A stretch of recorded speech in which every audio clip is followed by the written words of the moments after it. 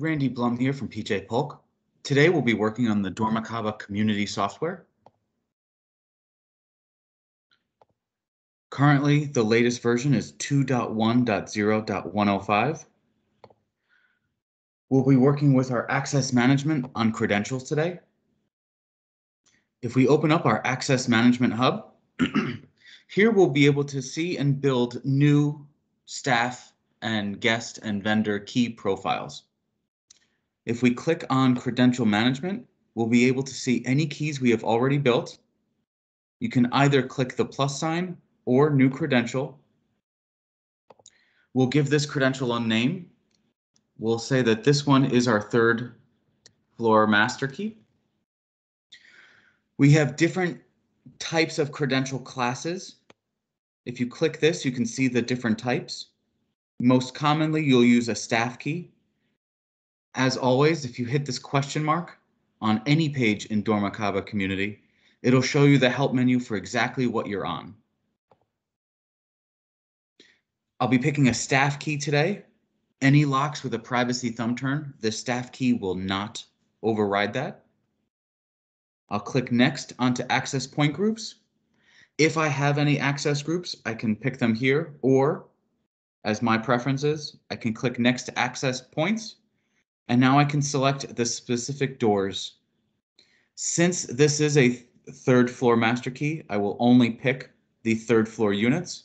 If you're doing a building master, you can just as easily click this button and it will give you all units and suites in the building. If you click save, that key is now saved. But now we need to add our common doors to this key profile type. If you click on access management again and go to the bottom with this common area access, here we can add, change, or tell our different key profiles which common areas to have. This is a staff key.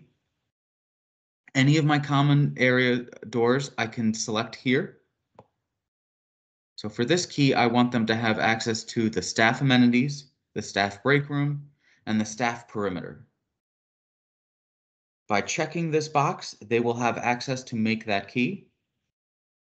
By making sure yes is checked, it will be defaulted to automatically be selected when I build the key. The last thing I need to do in the credentials tab is make sure that that key is checked. Once I have that, I will click save. Go home, and we are now ready to build or issue a staff key. I will make sure that the credential class matches what we just made. In this case, it's staff. I will pick a third floor master key. This is the first time I'm making it, so it is a new key. The key is set to expire in 1 year. If I click on next to common areas, those three we just chose are right here, and they are checked. If for some reason this person I do not want to have the amenity, I can turn that off right here. Next to key holder, that's very important. This way we can assign it to a staff member and the name shows up in the audit trail. And then now, if I click make keys, I'm ready to make my keys.